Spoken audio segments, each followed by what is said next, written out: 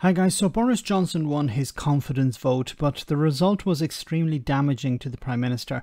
40% of his parliamentary party voted against him. This is bigger than the rebellion Theresa May experienced in 2018. Some months later she resigned, and this is on par with Margaret Thatcher in 1990, who was later forced out. Johnson tried to sell this as a vindication of his role as Prime Minister in this car crash of an interview. Have a listen.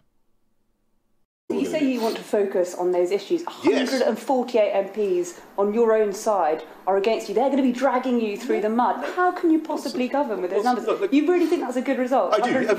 It's a good result. I certainly think it is, because don't forget that when I first stood to be leader of the Conservative Party in 2019, I didn't get anything like that much support from my colleagues in Parliament. Which is a lie. Obviously, he has to lie, always lying. In 2019, he ran against Jeremy Hunt, who was the former Health Secretary, and Johnson won 66% of the vote. Okay. In his confidence vote on Monday, he received 59%. So he received less. And this was after he had removed people from the party who had disagreed with him. Okay. And he had also asked MPs who were people who were joining the party to sign a pledge of support. So these are people, so he had removed people he disagreed with. He had added people who would agree with him and would have to put it in writing. And there were 170 of these MPs on the payroll as well. So this is actually a worse result than, of course it's a worse result than his victory back in 2019. That, and what we have now is an opportunity to put behind us all the stuff, as I say, that people in the media like going on about. And I think there's a difference in the category of conversation. I know that, people want to talk about stuff that goes on at Westminster. What I want to talk about is what we as a government are doing to help people. So you can ignore those MPs? And no, what we're going to do now is take the opportunity to unite and deliver.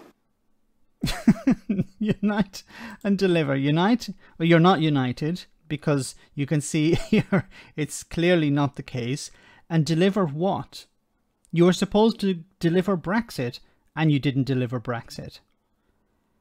That was your primary goal.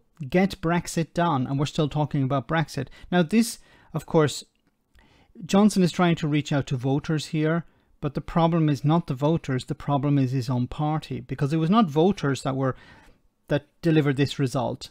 It was members of his own party, and they're the ones who will decide Boris Johnson's future, not the voters at this moment, his own party.